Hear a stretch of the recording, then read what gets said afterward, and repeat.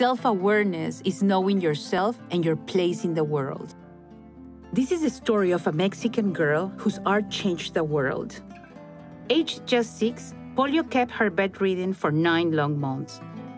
In this time, she learned a lot about herself, that she possessed an inner strength, that she could do anything she put her mind to. In a school of 2,000 boys, she stood out from the few girls in attendance, swapping dresses for men's suits and pulling pranks on her peers.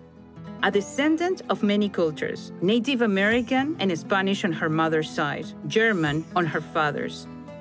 She styled herself the daughter of the revolution, forming a group of thinkers and rebels. They met in cafes and demonstrated on the streets against the conservative constraints of the old world in favor of a more equal society.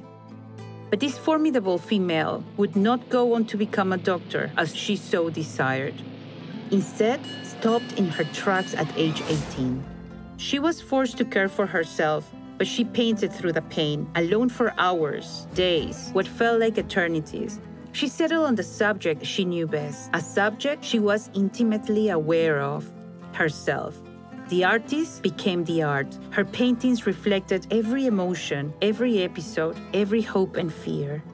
Deeply connected to the land of her birth and to La Raza, the people of Mexico, she embraced the folk art and elaborate dress of her Mexican ancestors and subverted it to express her evolving identity and concerns, aware that she lived in a time of change, of flashbulbs, feminism, and political ferment, and that she could be an agent for change. She faced the glare of publicity, confident and defiant, authentic to the last, in the colorful cocoon of her childhood home, La Casa Azul.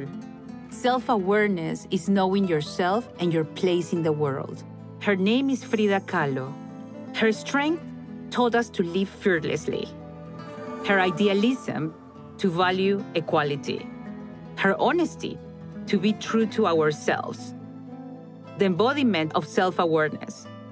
Artist, feminist, revolutionary, survivor.